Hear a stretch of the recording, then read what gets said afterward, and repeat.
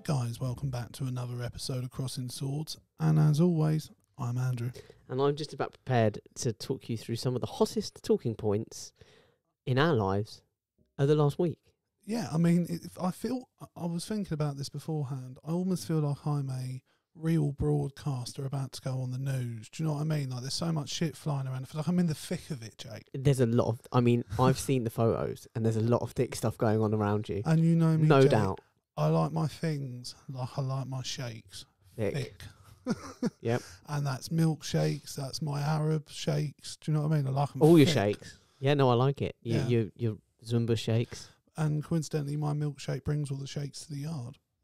I've read that. Yeah. I've read that you're giving out the next FIFA World Cup. Yeah. And you're, Shaking it into submission. shake it up. Yeah. Shake them off. It's going to be shaking. We're going to be shaking. My partner in crime will be shaking Stevens. Do you know what? I was going to mention her, but then I thought, no, because you know what? It's not worth potentially insulting her just to get you to play that one clip. I can't talk about it because it might go away. Do you know what I mean? But there's been rumours that there might be a new version of something coming out this Christmas. Really? Yeah. Really? Just think of the word shaking and you'll know what I mean. I know I'm there. But I can't tell you, you know? And it might not happen, so don't get too excited, but yeah. No, but when are we in the recording studio for that? The thing that may or may not happen. Well, we've got to wait for Mr. Shakin. I'm going to call him Mr. Shakin. That's what he goes by. Yeah. Everywhere he goes, his neighbours are like, it's Mr. Shakin. It's going to be really unfortunate if you get Parkinson's, isn't it? Yeah. You're going to be like, there goes old Shakin. Shit. Surely you'd have to stop calling him that. That's it. It'd just be insulting. You'd just be... It's now mocking him. You go, oh, there goes old Shakin. And they're like, oh, what? The bloke from this? Like, I've no idea what you're talking about, mate. No idea if he was a pop star, but he just shakes a lot. There he goes. He was old Shakin. He was famous for it then. He's famous for it now. Never change. Him and Michael J. Fox. I'll be honest. I did not have Shakin Stevens on my Crossing Swords intro bingo card. No, neither did I. No, but yeah, we're waiting on Mr. Shakin at the moment. So just keep your ear to the ground. Yep, and I might get some shaken fries. I'll shake a martini. Tried a martini once. Yeah. Not my thing. No. Not my thing. What's actually in a martini? From what I could tell, from my taste buds, not anything good. Pure alcohol. Right. Okay. Nothing else. Very strong. Very dry. Isn't that the case though? I don't think they add anything like a mixer, do they? All I know is it's not for me. Yeah. And I went straight back to beer. Did he shake it or did he stir it? Because that might have been where it went wrong. Didn't look. That was the problem. Maybe that was the problem. I think that's where you fell down. I just thought... If you notice, James Bond always specifies shake and not stir. I just he thought doesn't ever the just guy say, looked quite... not like really nervous, but he looked a bit nervous, and I thought, I don't want to make it worse by staring at him the whole time. So I'll just let him get on with it. Let him do it. I understand that because you slightly stared at me as you said it, and actually I felt quite You felt the pressure, didn't you? Yeah. You felt the pressure. Suddenly your broadcasting skills came under fire. No, Yeah. I'm normally used to... I have a very intimidating stare. Normally you look like just a nice little Ewok. Do you know what I mean? Just friendly, Normally I am. cuddly. Normally I am. But suddenly you just turn then. Sometimes the rocks come out. I reckon you should go Sometimes into the acting. bows and arrows. I've thought about it. Yeah. I've had offers. I think you're destined. I've had offers every other week. Martin Scorsese's calling me up. I'm like, listen, bro, But it's not for me. you're all about the charity. I'm all about the charity. I'm all, Yeah. you know, they You they're gave up all of they're that. like, we'll pay you money, and I was like, no, give it to the charity. And they're like, no, we don't want to give charity money. We want to give you the money. And I said, no, I can't do that. You could have just handed the money to charity yourself. Please, please. I've got a reputation to uphold. Yeah, you don't want to be seen as being too over the top. Because then people will take pictures of me and they'll think, oh, he's just doing it for the pictures. He's Yeah, just doing yeah, it for the, you know. For the cameras. I don't want any of that publicity. You don't want to be known as doing it for the gram. I don't want to be known. I do a lot of things for the gram. I not suck your drug charity. dealers. You're investing early in the future opportunities in green products. Yep. Yeah. Yeah. Although maybe not. Maybe not. Not with what our current Home Secretary wants to do. Yeah, but I'm going to move to America. Biden's just... That's true. Biden's just said it's all The thing cool. is, it's funny because traditionally you're the one who I thought you might be more on Suella Braverman's side. I mean, not even a little bit. No. I think we should decriminalise drugs. Oh yeah, fair enough. We're on the same page No. then. I do. I think it doesn't actually criminalising doesn't actually solve anything. No, it doesn't. It doesn't solve anything at all. Just makes it worse. Yeah. Anyway, Yeah. we've got a sprinkling of topics to discuss today. Yeah, I think we'll probably start with politics because that's like Sure. the most pressing thing. Sure, Going on I've at the got moment. one thing political. I had but like a kick it couple of off. things. Kick it off. The first question was just going to be: do you think Liz Truss makes the next general election?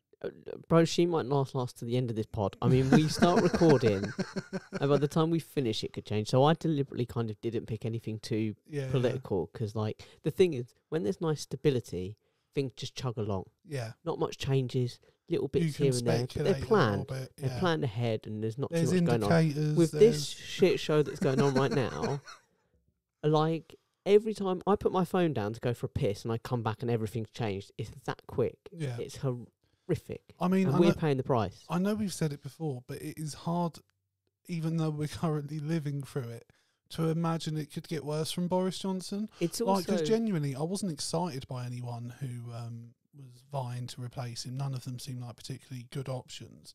There weren't any, yeah. And so I wasn't excited anyway, but I didn't expect it to get to the point where it feels like the Conservatives are close to losing all credibility. Do you know what I mean? Because even if they do get rid of Truss, it's then how can you claim you could provide a stable government? You haven't done that for the last 12 years. No, and we actually featured in a small part as part of the as part of a recent Liz Truss speech at her party conference. Did we? We are a member of the Anti-Growth Coalition Do you here at know what? CrossingSwords. It seems like it's quite a wide net, to be fair. Most quite people a are in few it. of us, Most yeah. people are in it. It's kind of Yeah. Basically, if you're anti-Liz Truss in any way, you're part of the anti... like literally coalition. Liz Truss is But not what, in it. what did she specify? That's it. What did we come under specifically for her? I would imagine independent broadcasts. Yeah. That's kind of our She has actually targeted podcasts before, podcast. No, hasn't she said podcasts are part of the Anti-Growth Coalition, so we are part of the Anti-Growth Coalition. Now, do you know what? Quite proud. I'm quite happy with it. Yeah, Yeah. I kind of like it. I'm all right with that. I've never been part of a club so big. No, and to be honest with you, if being part of the Anti-Growth Coalition, and this is the funny thing, isn't it? Because what that is to put there like an enemy, isn't it? And you're like, well, I don't want to be a member of this. I'm not anti anything. I'm just It's doing my thing. Do you know what I mean? It's for me. I always when you pick sides, I'm always quite happy if you look along who's on your team yeah, and you look at the other side and you see who's against you. yeah, It's a few indicators. If I look along my team and everyone's in it, yeah, and I look across, I think, oh, I don't know, that's maybe I've been duped here. yeah. And then I look across and I see just Liz Truss standing on her own, wanking off Kwasi Kwarteng, and I think, do you know what? I've made the right call. Do you know, It's a good funny? side to pick. We've sort of had this conversation before, like when it comes to football, that we've got a mutual friend that if we suddenly found he was on our side in an argument about football, we suddenly change your mind, reevaluated your position because you were think like, about well, it. wait, You think about it. because we had no respect for his football opinions. It was like if he agreed with you, you met. Whoa, there must be something wrong with the you're argument like, I'm making. am I here. wrong? I might not see it, like, but he's not seeing what I'm putting out there. So I'm no, I read a couple of nights out. I mean, we're going way back, and you'd say something, and he'd be like, "Yeah, absolutely, Yeah. mate," and he'd go off on it, and you'd be like, looking back. "Am I wrong?" Was he the Boris of our Not group? really. Like it was sort of just he was the loudest and just sort of.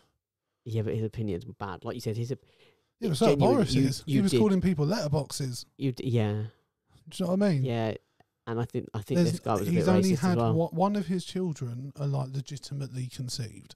Do you know what I mean? The guy's Boris not or an our honest friend? man. Oh, technically both. Well, no, it's just Boris.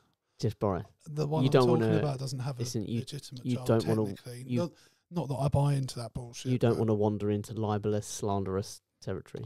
No, quite. Stick with Boris. Yeah. Also, I like the person we're talking about, despite their poor football opinions most So of do the I. time. So do I. Yeah. I've got a question. Who are D12? How'd they get started? How about this? Oh, you. Yeah. Yeah. Smart. I thought you were going to go for it then, and you didn't. No. And I'm pleased you didn't. Even I know you don't go full. No, think No. about it. Never go full. Remit. Is it even? Yes. You can't do that impression technically, really, can you? Well, Rob Downey Jr. Oh yeah, probably not. No. I just automatically did it. No, absolutely. But no, you technically can't even do the impression. Yeah, smart shit. Count them toothpicks. I loved Robert Downey Jr. was talking to Joe Rogan about it.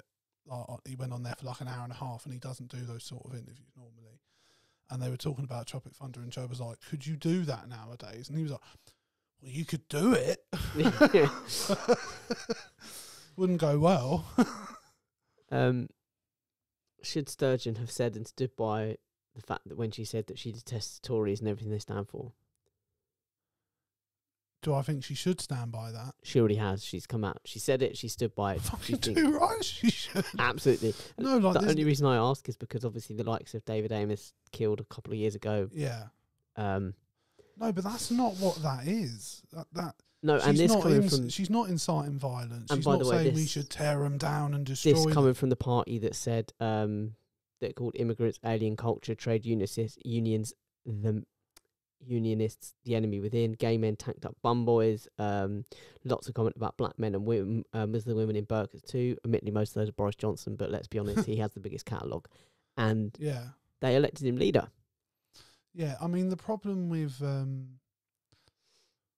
what you were saying before is that, like, also just people trying to use the Joe Cox situation, because that was a horrific event and that should never happen.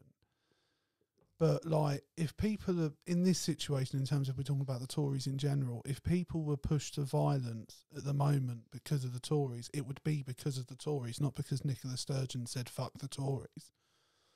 No, and there's loads of public figures out there doing it. It makes me laugh that they say Remainers are citizens of nowhere, and that we're stoking up this divisive. And I say this as a Remainer, stoking up this divisive rhetoric, and yet, like, just before or just after, around the same sort of time that Nicola Sturgeon said she detested him, Suella Braverman at the party conference said that it was her dream and her obsession to see a newspaper headline with a plane taking off to Rwanda. Yeah.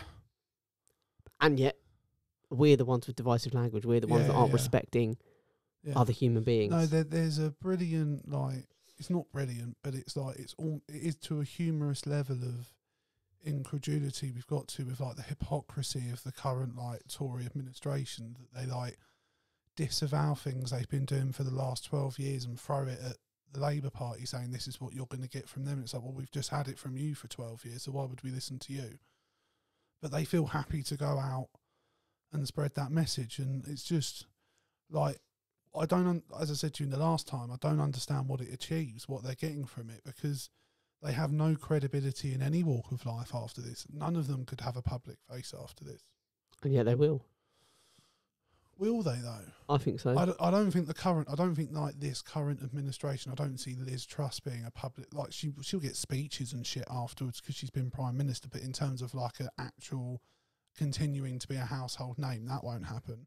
Kwasi Kwarteng won't, like, still be in the public eye once he steps away from it. Do you know what I mean? Like, it's not someone like Boris, yeah, all right, maybe, but the rest of them, I don't think enough of them have enough of a profile. Do you think we're seeing the collapse of the Conservative Party? I think so, because, like, unless Liz Truss stops backing down from shit going forward and manages not to continue to fuck things up, it's only going to continue to get worse. But if the Conservatives get rid of her and put someone else in, the damage that does to their reputation is just as harmful. And I don't know which one's worse, and I think that's... Well, obviously she's kind of trying to stoke the Margaret Thatcher thing. Margaret Thatcher famously once was really up against it. All of her MPs were not liking her policy, all of her things. And she came out and she gave her speech, you know, that this lady is not fraternity speech. And she essentially said her whole thing during that whole period was, I'm not popular. She was like the Millwall. She was like, no one likes me, I don't care. You know, she's like, no, I'm not popular. Yeah. These are not popular decisions, but I make hard decisions and I am a leader. And I think Liz Truss wants to do that, but she's not a leader. Yeah, but the thing is, she's walked in immediately doing the wrong thing and not reading the room properly. Do you know what I mean? Yeah. Like, what the Conservatives needed at that point was for someone to come in and do some popular shit, turn around the opinions, and then continue to slowly take away resources. It sounds mental, but the Conservatives... She's done so badly that the Conservatives would have even benefited if someone came in and did nothing. And there'd have been heavy criticism of that. because it's a really tough time at the moment, but and they'd have been heavily criticised, but it better. actually wouldn't have been as bad as it is now. Which is that's a weird thing to wish for in a way, isn't it? But the thing is, I feel in a really weird place at the moment where I'm not enjoying what's happening because of the ultimate consequences. Because we're paying the price for it, yeah. But there's a part of me that's happy because I'm hoping, like, if it does lead to a Labour government, which it would be hard to imagine it doesn't at this point. Yeah. Like, something miraculous would have to happen for the Conservatives to turn it around. And we're still a long way out. Like, we've still got a good nearly 2 years. Do you think it'll be 2 years to the next general election? Well, no, I don't.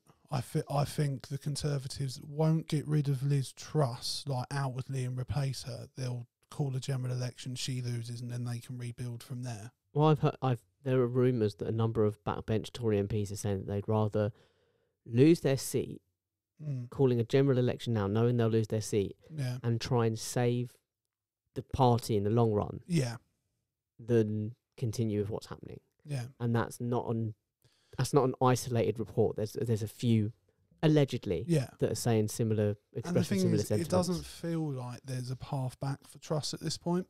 Like, it feels like it's already gone too far for them to be a less than 2 months into your premiership and have these things already there. It's like it would take something miraculous for her to turn it around. She may as well go out on a high. She may as well, attend some award show, twat Ant Deck, shit in the desk on the way out, really have a good party up. Yeah. And just, if you're going to leave big. Yeah. Because, like you said, there's no way back for her. There is no way back for her. So for me, it's just basically how quickly she realises that. The best week that we had under Truss. Do you think, like, she's aware of the fact it's irredeemable at this point?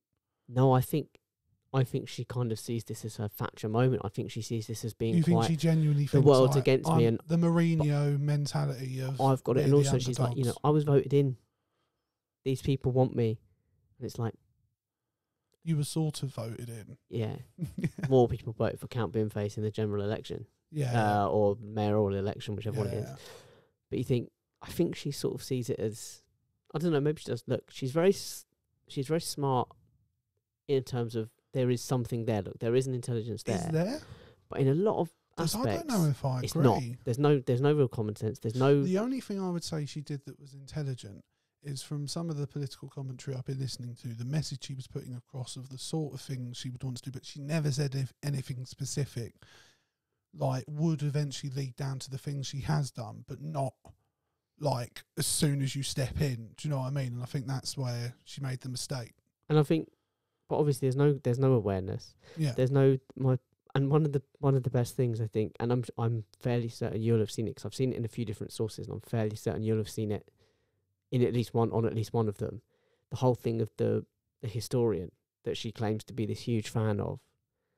No, I haven't. Every time she's on interviews and stuff, like, his books on the background and all this and stuff, and she's like, he's a kind of political, economical historian, and she's like, puts across that she's brilliant, intelligent, and he loves her and whatever.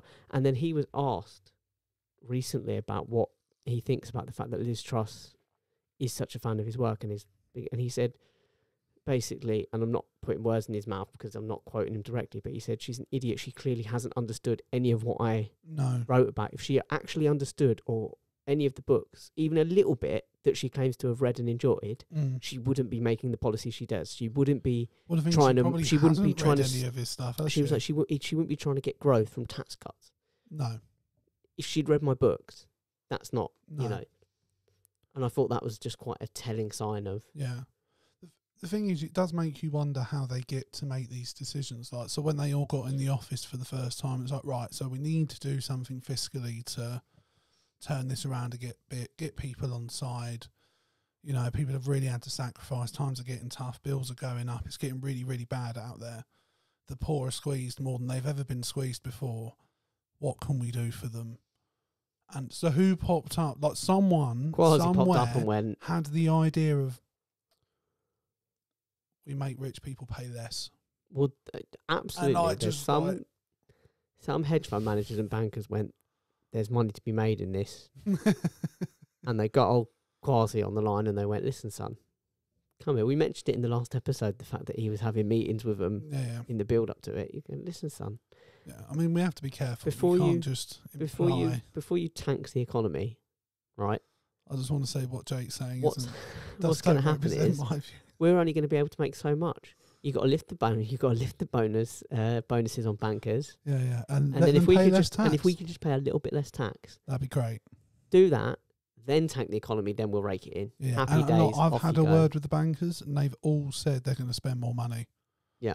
Like they're just going We're to going to put put it it back in. so heavily, Yeah. and they're going to be like, which We're going to invest part so of hard. the economy are you going to invest in? All of it, the middle bit. Oh, The gonna middle bit is ruin a- it, mate. The Just middle gonna- bit's a really good bit to invest in. I'll probably put some there. You'll It's never just a good, will invest in you so hard. You won't be Yeah, able to have just- any more it's- investments for a week. I will invest all over the economy. Yeah. All up in Everywhere. it. I'm going to be all up in that grill. I want to be in your children. Now stop asking questions and go and sports. do it. Yeah. Just. Yeah. I think that's who came up with that policy. What, the bankers? The bankers. I mean, The thing even is, though, even the CEO of but Shell like, was like, do you think anyone then in the room when the idea comes in went, what? Do you know what I mean? Like when, like, guys, I mean, you could do that, but people are going to think, like, why are we giving rich people more money? Like, do you think anyone in the room mentioned that? I think the PR team are just a load of drunks. You'd have to be to carry on. Or are they inside agents? What Labour, like Just doing lefty a agents? really bad job, but make it look like we're doing a good job. Do you know what I mean? Just Liz, trust me. Like, I'm going to go do some interviews, and all of like I don't know what happened, Liz. I panicked. all the fucking cabinet are all like, no, for the love of God, do not go and open your mouth. And her advisor's like, I think you should. Yeah. I think I'll Talk book about you port several. markets. Yeah, I'll book you all of them. Yeah. Will they ask me tough questions? No, you'll be all right. Should I learn some facts? No, go on, you'll be fine. What am I going to talk about while I'm on there? I'll be in Beijing, opening up new pork markets. And the thing is, in 6 months' time, that could be our job, just going around with a little ribbon cutter. That is a disgrace. I agree. I know, Liz, because that is a disgrace. I wouldn't trust her with scissors, No. but And she's that's gonna not be. befitting an XPM, but that's all we can trust. she's going to her be with. trusted with scissors, safety ones. Yeah. Anyway, politics covered, I think, unless Yeah. there's anything else you wanted to cover. I mean, the only other thing I was going to talk about, did you see the BBC have found Lineker broke? Impartiality rules. Impartiality. Yeah, I'm not sure what the incident is, though. He basically tweeted about Russian donations, basically, like a tweet sort of saying, so you have an issue with this, but not with taking money from them to win elections.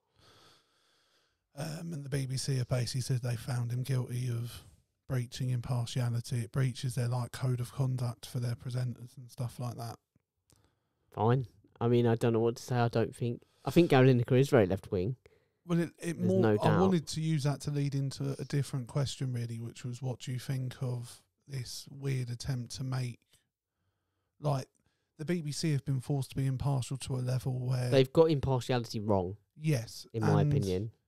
they've given credit to people who shouldn't be receiving credit just to have someone else of the other side in the conversation. What they're doing is But yet they're still coming under fire for impartiality. there are some things that are just facts, for example. Yes. And what they'll do is they'll get on. It'll be like, look, for those of us watching on YouTube, okay, I don't, this tablecloth Yeah. sitting in front of us is red.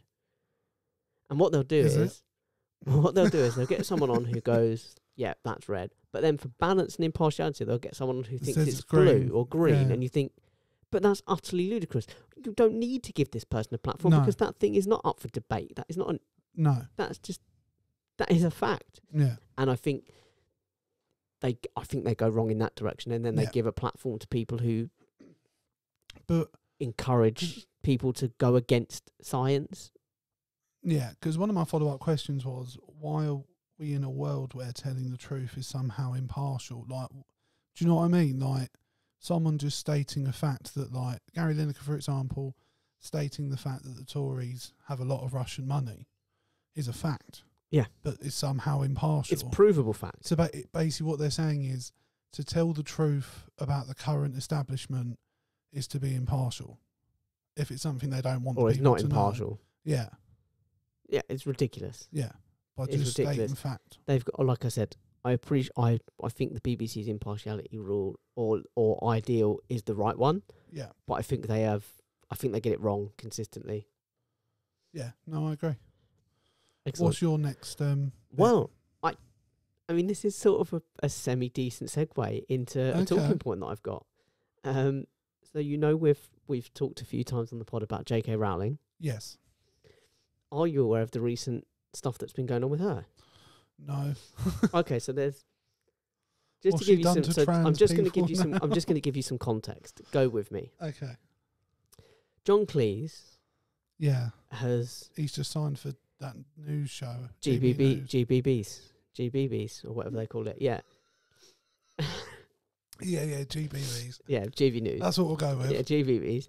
And he was on the BBC just promoting it. And he was saying how basically the BBC would cancel him. He's being cancelled. He's being silenced. And the BBC would never support him kind of thing. It's like, okay, but you're doing that on the BBC. Like, you do realise how stupid this all sounds. And then basically, like, I presume his show will just be an hour of him sitting around telling us why it's... How shit the world is. How shit the world is and how it's such a shame that you can no longer call people of colour derisory names anymore. I'm getting the sense you don't like John Cleese, Jake. It's so sad because he's become everything Python mocked. Like when Python burst onto the scene and they were so mocking of all that kind of non-progressive, the class system, all that kind of stuff. And then he's just slotted into it and become part of it. I think he's definitely bought into the, because he was part of a generational, moment of comedians and comedic work. And I think he's very much bought into, yes, I am that amazing. So whatever I think can't be that bad. Yeah. Anyway, that context out of the way, at an event, Graham Norton was asked about it. What about John Cleese? About the John Cleese thing, and if you've never seen it, we'll try and if we remember to share it on our Crossing Swords at Swords Crossing Twitter page. Yeah. It's a brilliant. It's 3.5 minutes long. It's an excellent little snippet of interview, by the way. I'm going to break it down for you now. He came out and he said about John Cleese. And I think he summed it up. Yeah, I think he summed it up brilliantly for me. He laughed and he said, cancel, and I'm not quoting verbatim. He said, cancel culture, he said, it's not really the right word, cancel, is it? Because he says, I'm constantly reading about all these people that have been cancelled, and I'm reading it in their mainstream newspaper article. Yeah. So they're not really ever cancelled, are they? He said, it's consequences. He says, and then he sort of stopped and said, it must be hard, and this is very specifically about John Cleese, he said, it must be hard for a man of a certain age to suddenly find that the things he used to say now come with consequences. And that's it. That's kind of all he said. And I just thought it was brilliantly a very short but brilliant explanation of cancel culture for me. Yeah, because it's an interesting way to look at it, because basically what that is a realisation of is basically we, as a society in the past, we didn't hold ourselves to enough of an account, or each other to enough of an account, for things like that to be pulled up on. Like now, if you were in an office and a manager slapped his secretary's arse, that would not be okay. No. It shouldn't have been okay when it was okay. But you do hear a lot of people saying they've been cancelled on their own TV shows or in their... Yeah, but then saying that, I think there's people that have been cancelled that haven't come back, and those are normally the ones that shouldn't, if you know what I mean. Like, they're ones that have done really genuinely horrific shit. And then I think there's the people who have been cancelled for making mistakes, but since it's turned where people can come back from it now, like I think Logan Paul was one of the big first cancels, and then returns, coming back after doing the Suicide Forest video, and since then he's come back and he's bigger than he was before he got cancelled. So I don't think cancelling exists in the same way. I think cancelling more now is being silenced by social media, I would have thought. Yeah, and like I said, I'm in the same boat as Graham on that front. I find it laughable that there are loads of people, I think I've said it on an episode of the pod way back, where I said there's loads of people that I'd never heard of until I heard about them doing the media rounds telling me how they've been cancelled. And it's like, I assure you, if I've now suddenly heard of you out of nowhere on big mainstream news channels and stuff, you've not been cancelled. That's Yeah, not the right word. I think also cancelled isn't just in terms of like whether you're being silenced. Like cancelled can be like you've lost your livelihood because of your mistakes. But it's not the right word, I think, is my... No, I'm no, with no, him. I think that's I'm with him. I think that's... I think it was just the word that became... But the interviewer assigned to then it. used that whole thing of consequences and celebrities by jumping off and asking him about J.K. Rowling and about the whole trans stuff. And Graham Norton, again, excellent answer. He said, listen, he said, I'm kind of, it's getting a bit silly now by amplifying voices of celebrities. He said, my opinion on this doesn't matter. He said, if you want to know about trans issues, go and speak to trans people, go and speak to the parents of trans people, and go and speak to, and then he mentioned Michael Gove, and he said, do you remember when Michael Gove a few years ago said, right, we've had enough of experts? He said, no, let's get more experts. He said, let's listen to the doctors and the psychologists and the biologists. He said, let's get them on and talk to them. He's like, don't ask me. Yeah. Which I think was a brilliant answer. No, it is. I mean, I don't necessarily... The only thing I disagree with on, and it's not even really disagreeing because I understand what he was saying, but like him reaffirming his support for trans, or like saying like, I support trans, do you know what I mean? He doesn't need to, but do you know what I mean? Like that would be the only bit I'd add to that. Yeah, but it was just a brilliant thing of like, let me ask you about this question. Going, don't ask me, ask them. Don't talk about them, talk to them. Yeah. You know, that was the kind of sentiment. Now I'm going to summarise what happened next. You'll think it's an absolute exaggeration. It's all up to you, the listener, to make your mind up. But I've got the tweets. I'll read them out. So I'll give you a summary. You'll go, that seems a bit wild. Then I'll read the tweets, and you tell me if I was exaggerating. Billy Bragg. I don't know if you know Billy Bragg. No. I don't suspect many people listening will. Billy Bragg, singer-songwriter, very left-wing. Okay. And like most artists, he expressed his political feelings through his art. So that he has a lot of very political heavy songs. Okay. And a lot of the songs, even if they're about, you know, all various manner of things, really sort of thing. Really they're about politics. Yeah. Yeah. Politically charged content. He shared the tweet agreeing with it, with the clip, agreeing with it. J.K. Rowling tweeted to say that she's fed up with these men with beards talking about women's issues and condoning rape and death threats. Now I'm genuinely, I've got to read you these because you need them for the context. It's utterly sublime. Can you just repeat what she said again for me? I'll go through it. I'm going to go through the tweet. So Billy Bragg shares the clip. This is what he says. Norton, really good here. On John Cleese telling him that cancel culture is just accountability, and on J.K. Rowling suggesting that the media talk directly to trans teens and their parents rather than merely amplifying the takes of a celebrity. That's what Billy Bragg said. Okay. Basically just supporting it, right? Just agreeing with it. Did you get that? Do you want me to repeat it? Did you get it? No, that bit was fine. Yeah. J.K. Rowling responded by quote tweeting it saying, very much enjoying the recent spate of bearded men stepping confidently onto their soapboxes to define what a woman is and throw their support behind rape and death threats to those who dare disagree. You may mock, but it takes real bravery to come out as an Old Testament prophet. Wow. You wouldn't think the two are linked. And then... No, I think that was what threw me, because when you first read out what she said... Sounds wild. Like in my head, she's responding to something else. You're like... Yeah, I was like... That was a very extreme reaction, like, because you said the word rape, and I was like, wait, what? Yeah.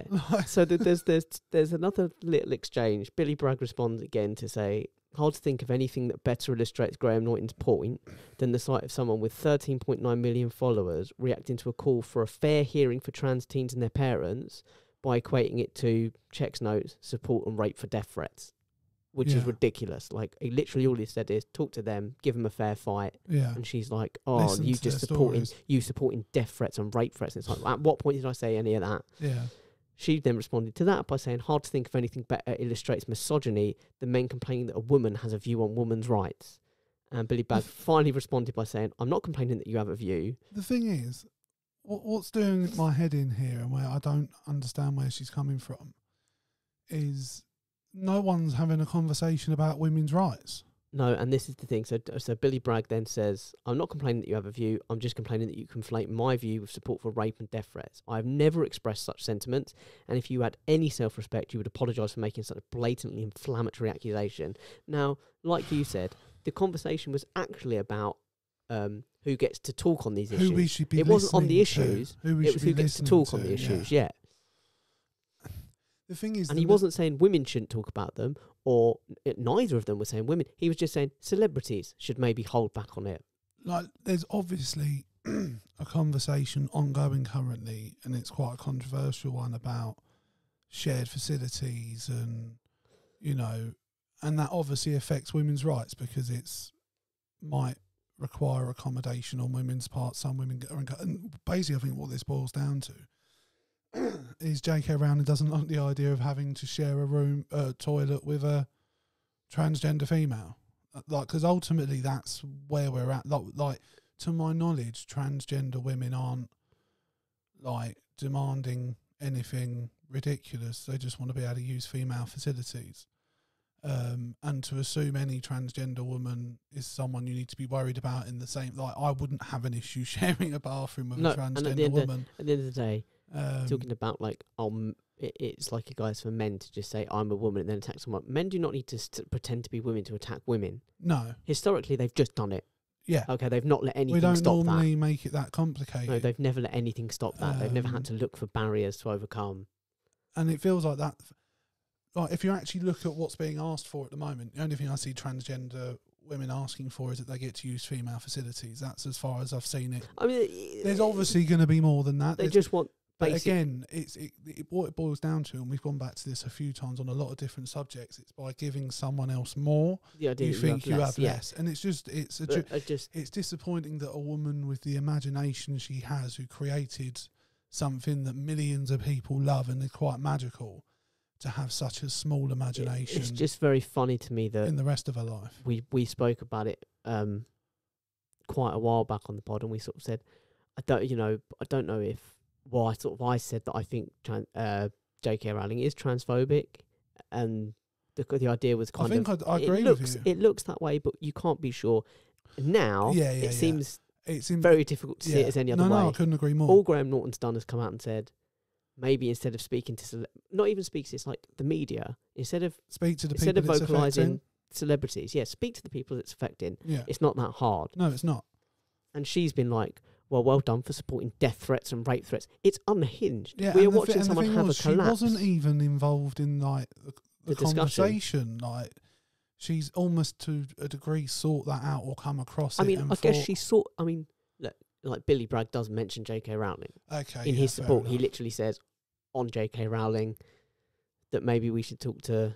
Yeah. I mean, I'll get it up again. But again, that's not the conversation they're having. And the thing is, there's nothing wrong with women being involved in the conversation about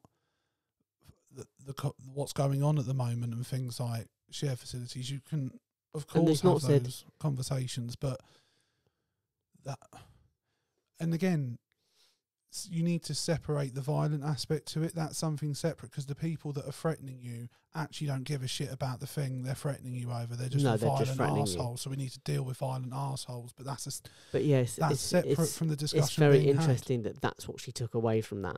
Yeah, I mean, it shows that clearly whatever's going on in her life has got to her. Do you know what I mean? She's clearly paranoid, and because to have that aggressive a reaction in like the imagery she's trying to put across is quite sad. It's watching someone have like an unhinged breakdown in a way. Yeah, a bit like watching Kanye. I was just going to say Kanye. The difference is it's not because they're celebrities and they're in the public eye. They're doing it through social media. They lose their sense of reality. They're coming to us to give us this breakdown. And the thing is, at no point, and I could be wrong, it doesn't seem like this needed to happen. Like, J.K. Rowling could have been transphobic and just kept it to herself. In 20 to 25 years, J.K. Rowling has been quite, not reclusive, but she's been out of the private eye. Yeah. There's never been any like tabloid stories the fame that comes with her. And she's handled that. And like, look, she's given a lot of money to charity. She's clearly not. Look, she's handled that quite well. A completely bad person. But then she came and started using her platform to talk about this thing. Yeah. And to express these views. We didn't come looking for them. No. She offers them. Yeah.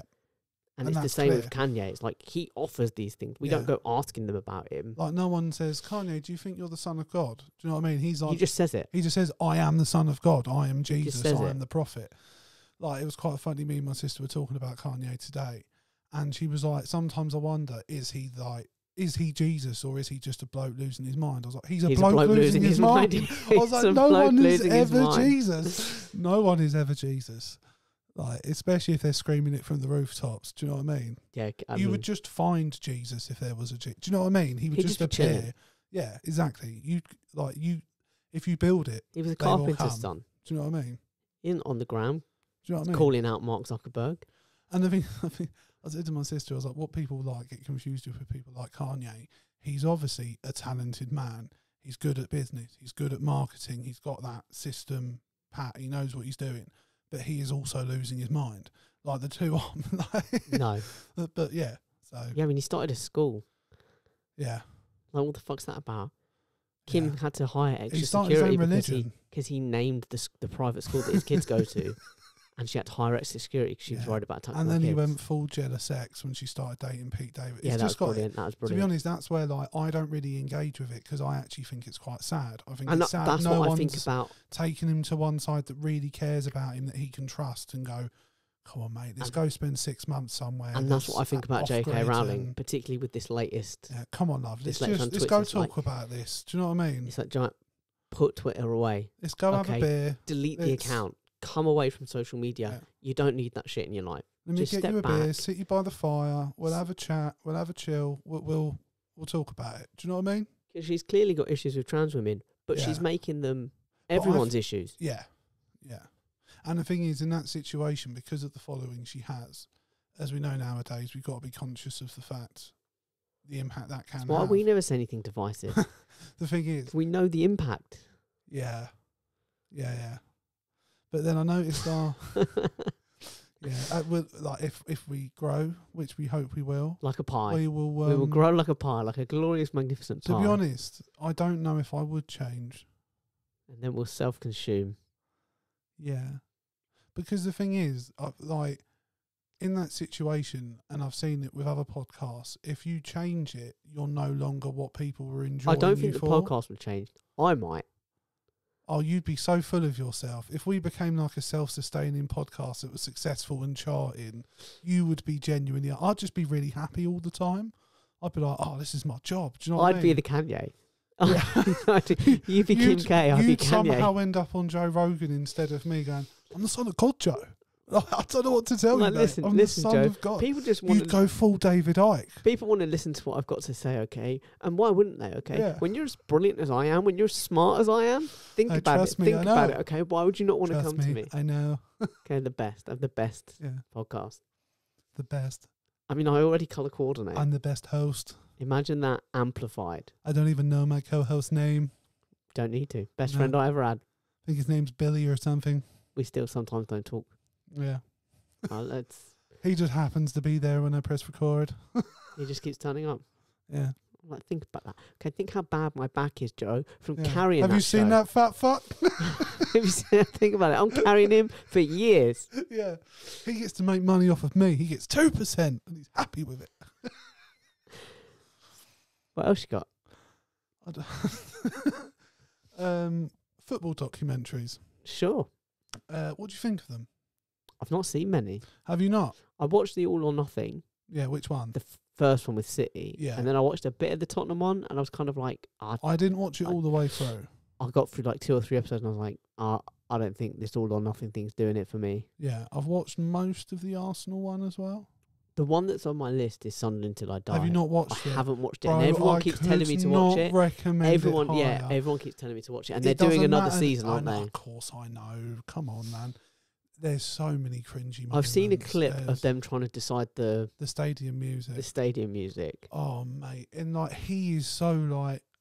It's like, think we can get people Yeah. pumped. And, And like, the they're lad's just just all like, sat there, like... doesn't matter. Like, you know, people are going to make a noise whether they make a noise or not. And he's like, no, listen. And he's like... And then he was like, doesn't matter what... I mean, he doesn't play Sandstorm, but he might as well.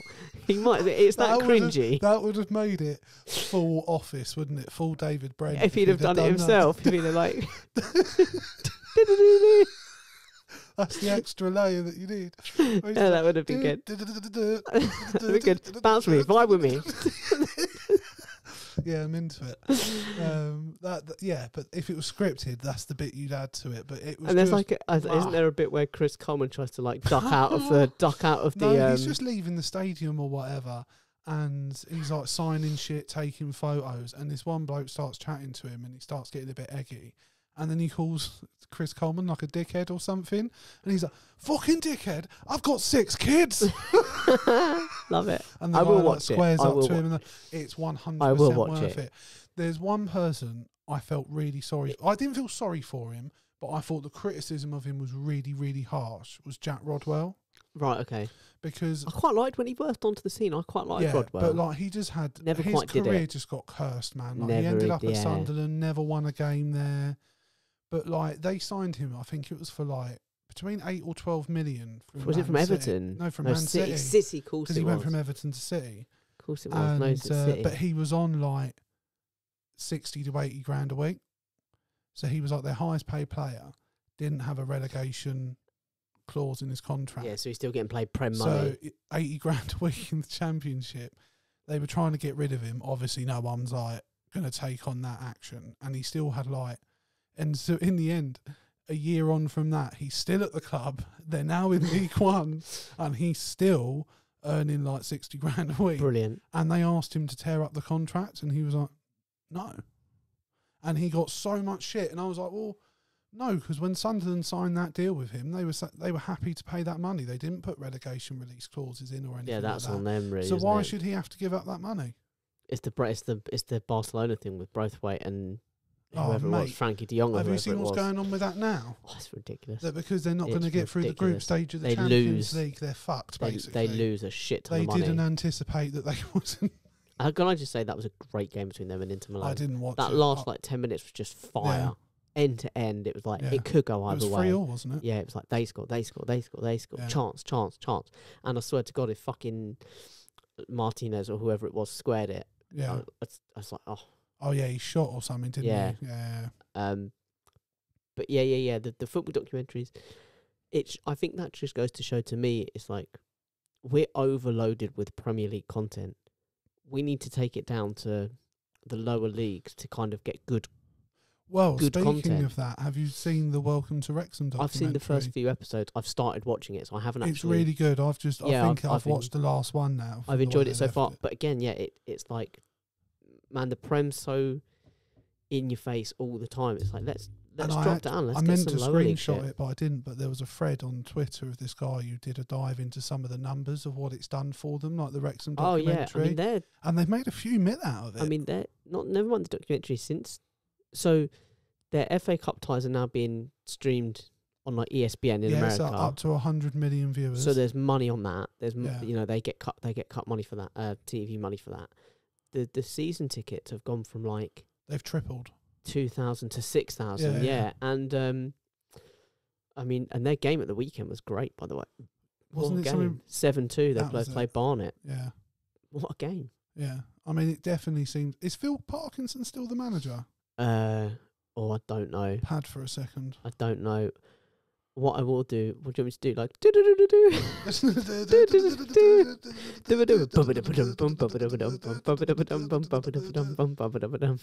I mean, imagine if I just did that. If we just did like an hour of Sandstorm by Deruda and just back to back to it. It's still Phil. Yeah. I don't think anyone noticed. I think that was a smooth transition. I think it looked like you just had the information ready. Yeah. Sunderland to Our Die, you have to watch it's on my list. So it is on my list. And the thing is, what people don't know is those two guys, Charlie Metham and whoever the other one is, are both still shareholders in Sunderland. Yeah, they still hold like 40% of the club.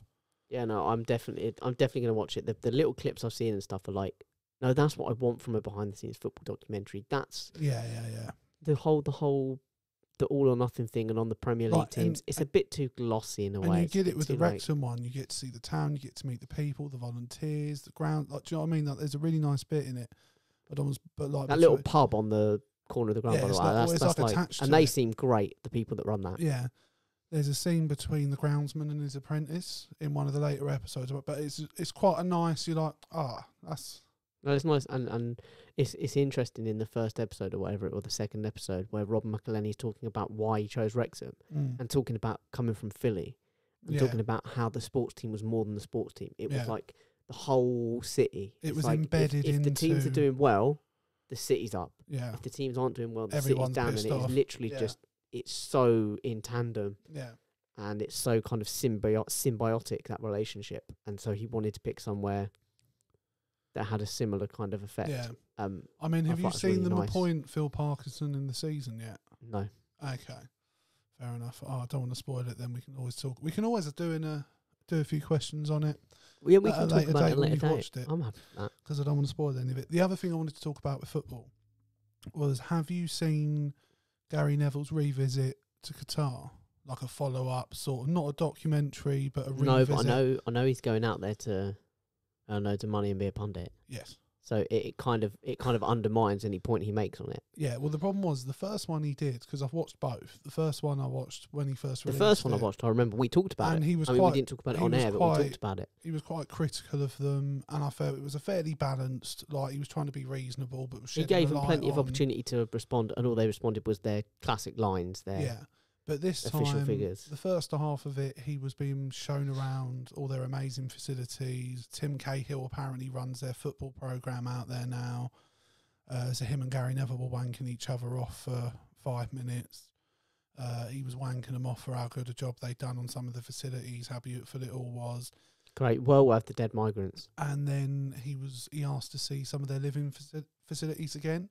And then he's obviously got people with him that are like handling the trips. Yeah, the like handlers, the official. Yeah, and so like one of them started like, and, sorry, I don't want to be disrespectful, but like, you know.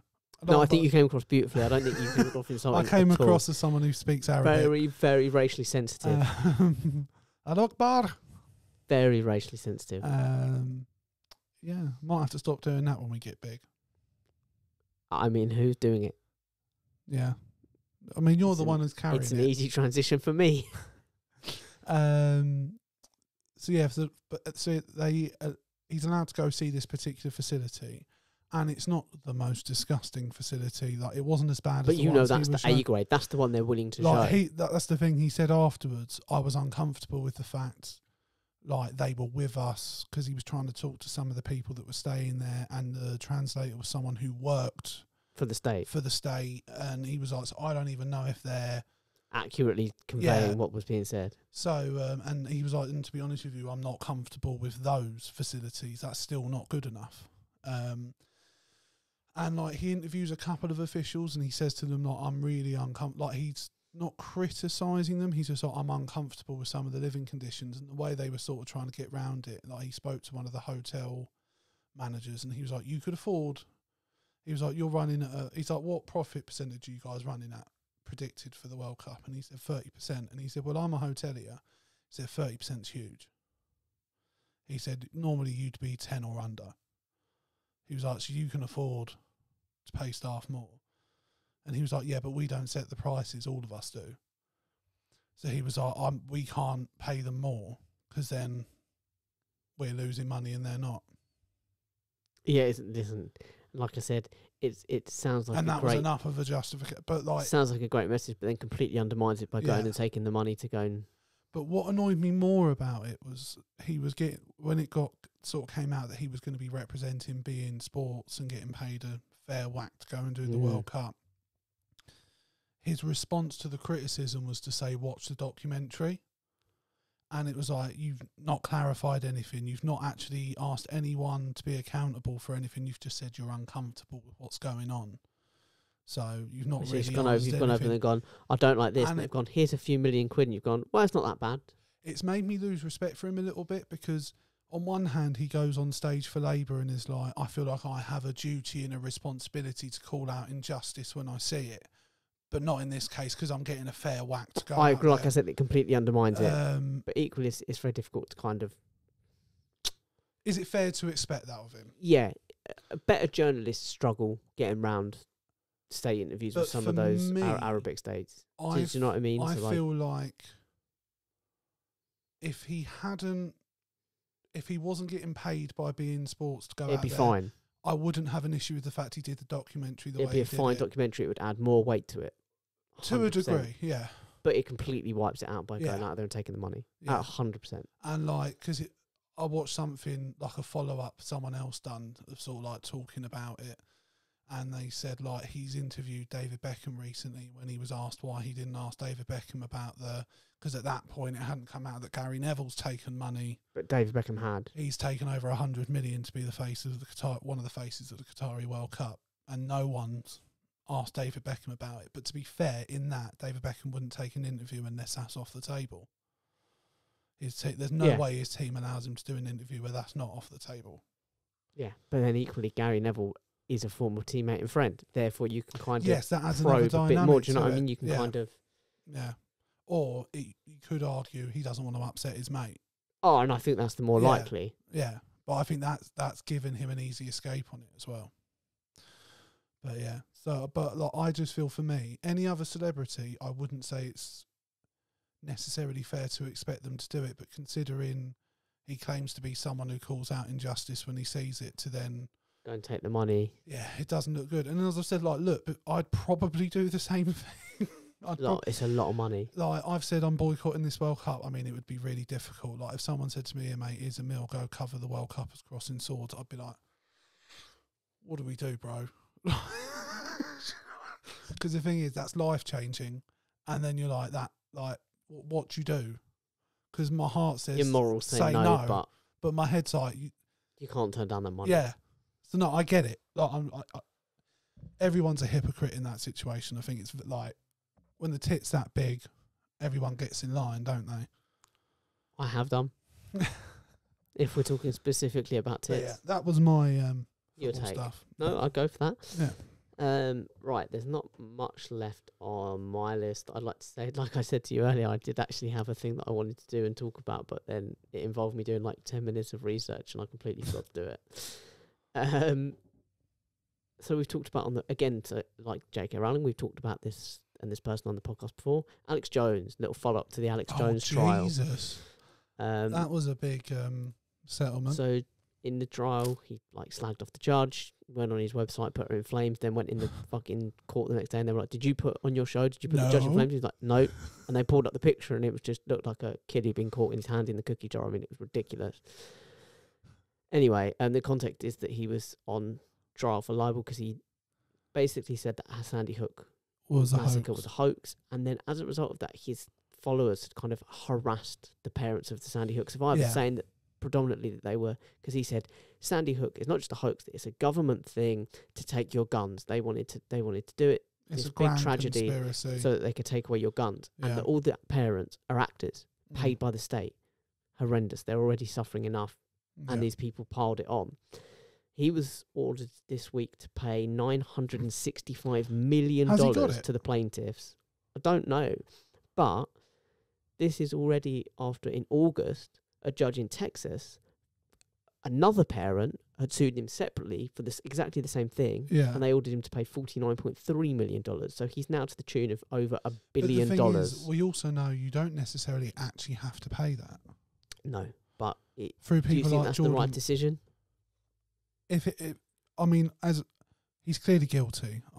I've not watched enough of it to know the specifics of the case. Because to be honest with you, I wasn't. Not that I'm not interested. Like it was just I'm not the biggest fan of his. I find him funny at times with some of the shit he comes out with, but and I don't necessarily put the blame of people harassing families at his door. I mean, unless there's evidence that he stoked shit up, which there may be, but again, I don't know.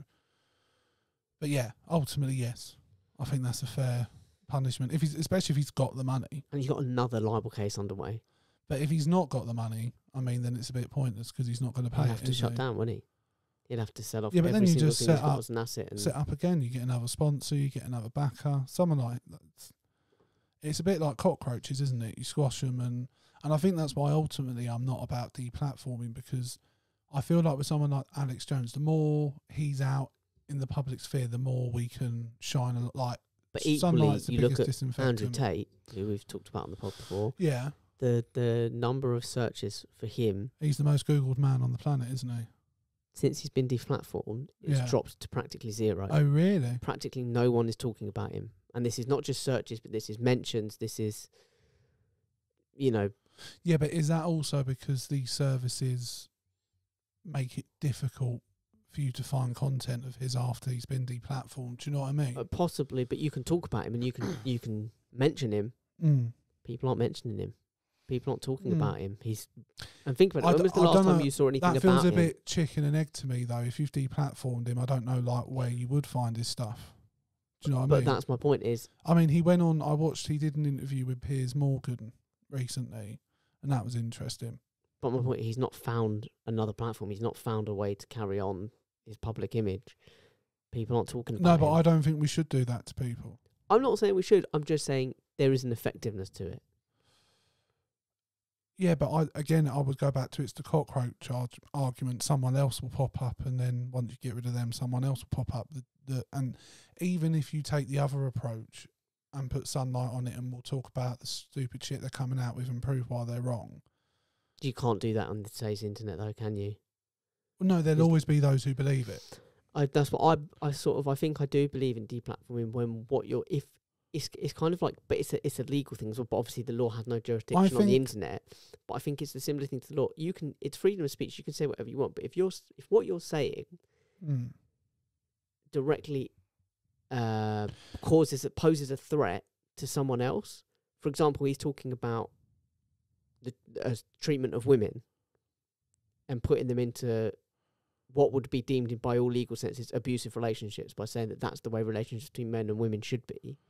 Some of the stuff he said, I would recommend... It only has to be some of the stuff. But my point is, if you're saying stuff like that, that's directly posing a threat to other people, if people pick up on what you're saying and they go with it, and then other people are being harmed directly as a result, then I do think you should be deplatformed. I think that's the consequence. He would make back to you, and it's the one he made to Piers Morgan. And look, I'm not necessarily on either side on this, because I don't think you should encourage people to commit domestic abuse or anything like that.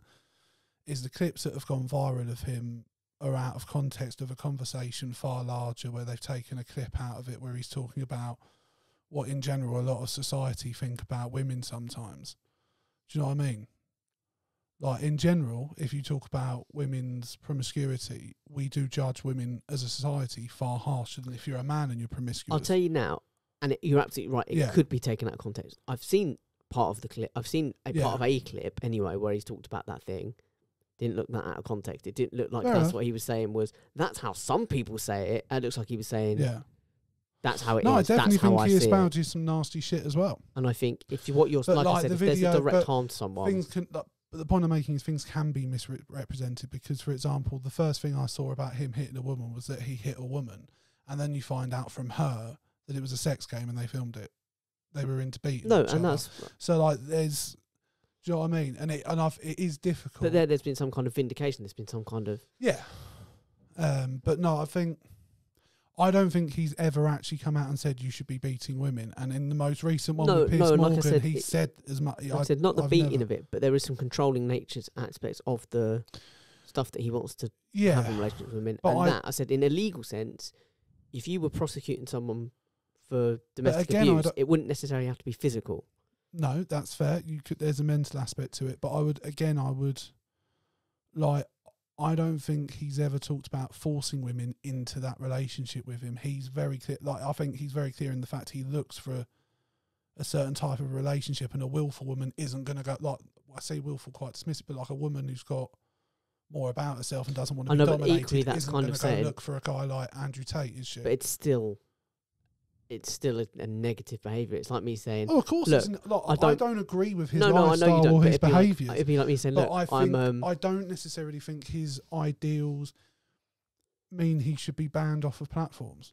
It's kind of like, let's go the physical abuse. Like, I beat my partners, and it's like that seems pretty low, bro. And it's like, no, I don't. Obviously, if they say they don't want to get beaten, then I don't get in a relationship with them. Again, it's like, no, you're still beating them, though. It's still negative. I think they pulled up a clip of him talking about like beating a woman. He said, well, if you play the longer clip, I'm actually talking about if she attacked me with a machete, this is what I would do in response.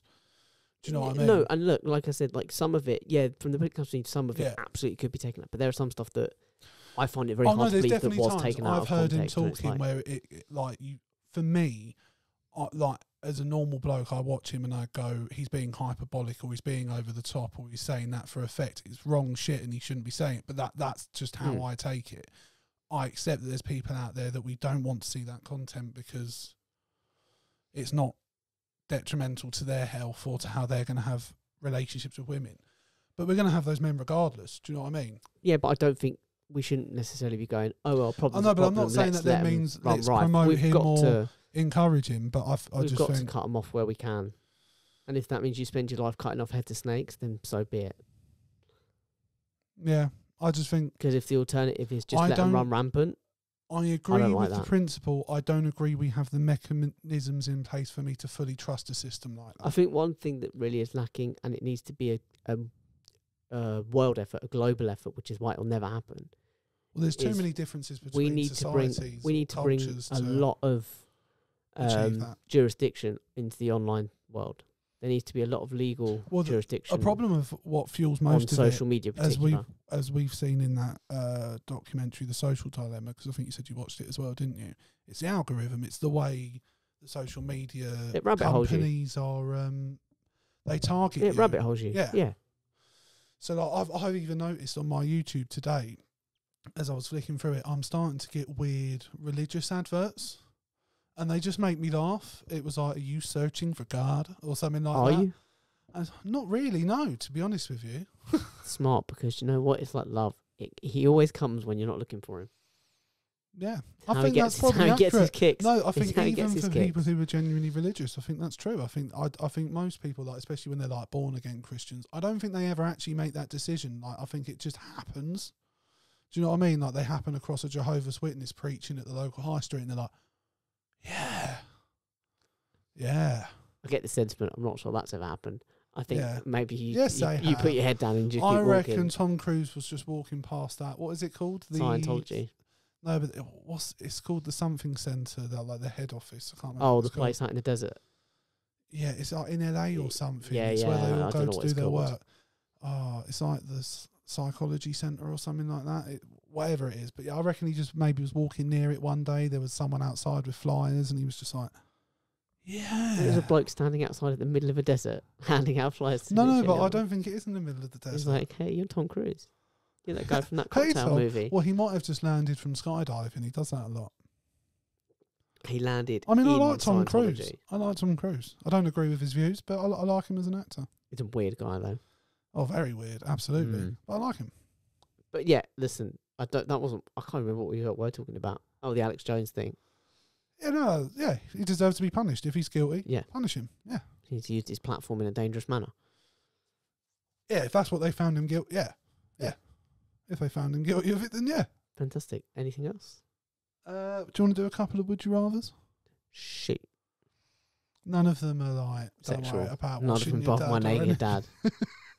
It was just, I remember your face. I think it's sad you're not up for those sort of conversations. I think they're the best. I'm weird for it, aren't I? I don't know if I've asked you this one before. Lose the ability to read or lose the ability to speak?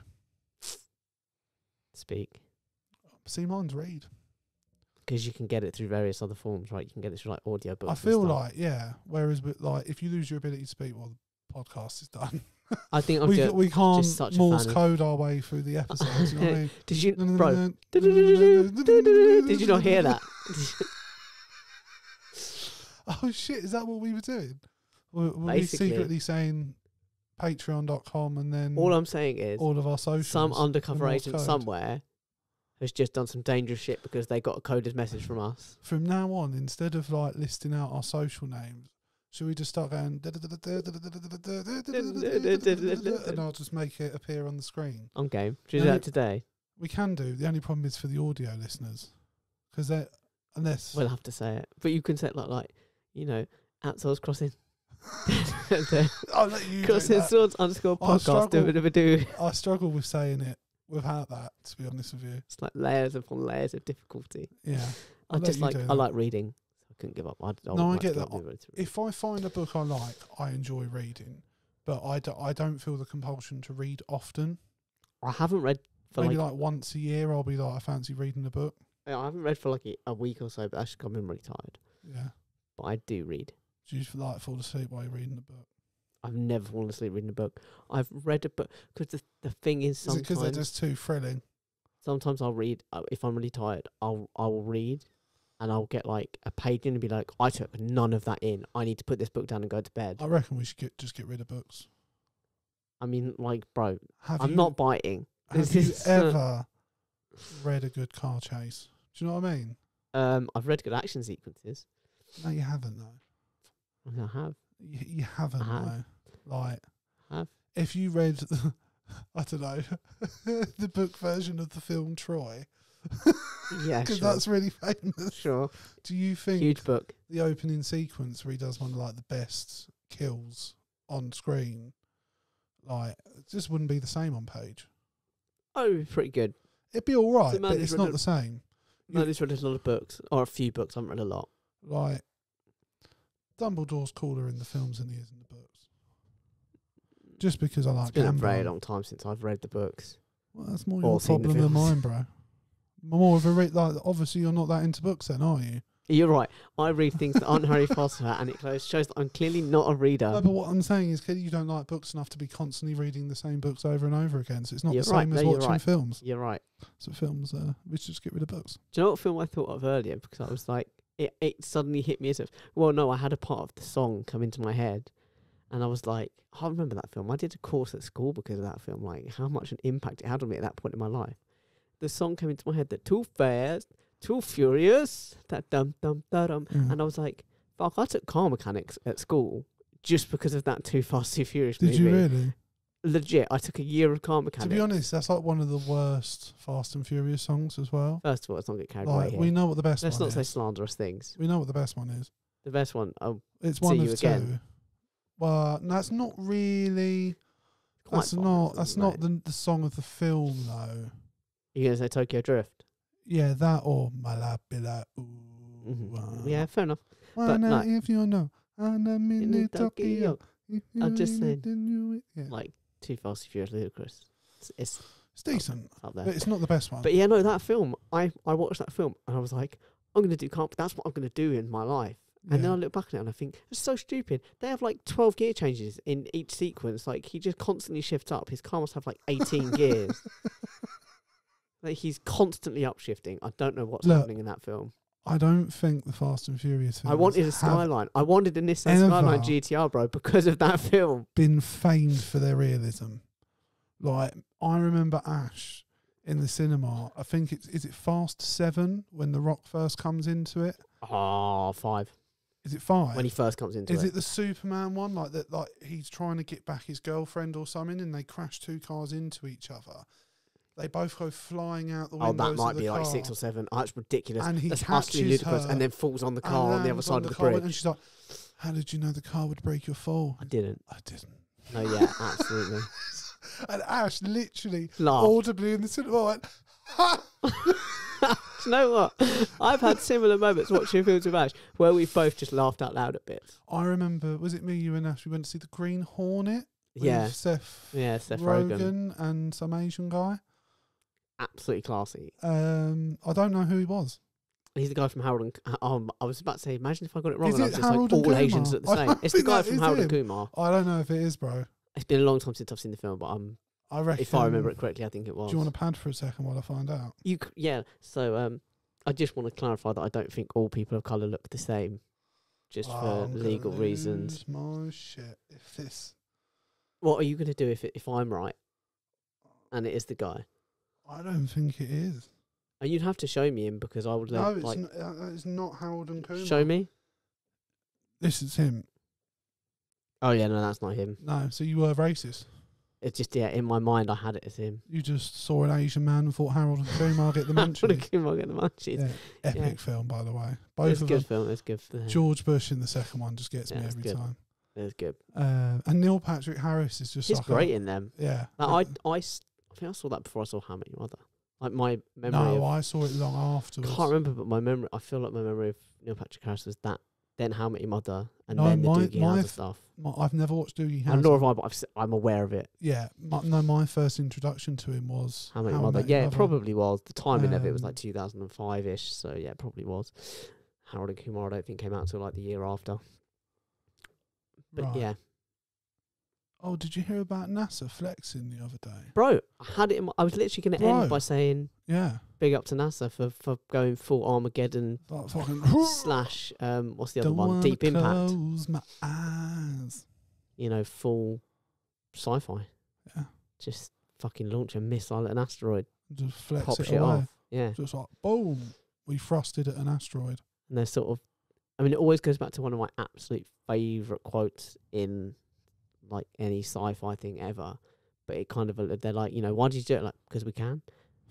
And it kind of got like, it's one of the best quotes. Well, actually, if you think about it, there's quite a few people out there that say the likelihood of us being wiped out again one day by an asteroid, it's not out of the realms of possibility. No. So, like, having a plan in place and knowing you can... We'll probably be busy that day anyway, so don't worry about it. Yeah, I mean, we'll record a pod We're both that very day. busy. Yeah. Do you know what? I won't be with my loved ones. No, we will as well, and we'll talk about how great life on Earth is. Yeah, and then, things have finally got better. Literally the day the episode drops, Right. Earth ends. We've got our first brand deal or something. Do you know what I mean?